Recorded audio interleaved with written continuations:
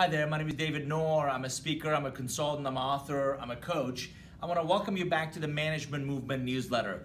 As you can see, I'm not in my office for this session. We're just wrapped up a great client strategy visualization session, and we captured something. Lynn Wilson is my creative director, and we captured something that I think would be particularly useful as you think about your relationships with your team.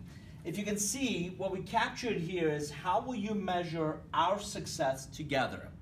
I learned from a good mentor, Alan Weiss, that objectives, measures, and value, or OMV, are critical data points whenever you're trying to add value, whenever you're trying to engage, whenever you're trying to work with others.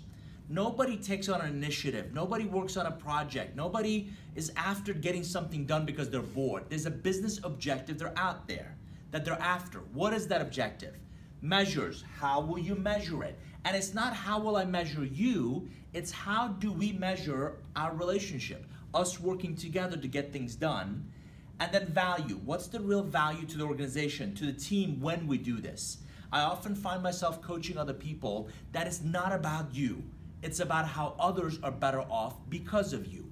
So if you're not asking this question from your team today, it might be really useful for you to start integrating how will you measure, how can we measure our success together. My name is David Nour. I'm the author of Relationship Economics, Return and Impact, and most recently co-create. Look forward to seeing you at the next Management Movement.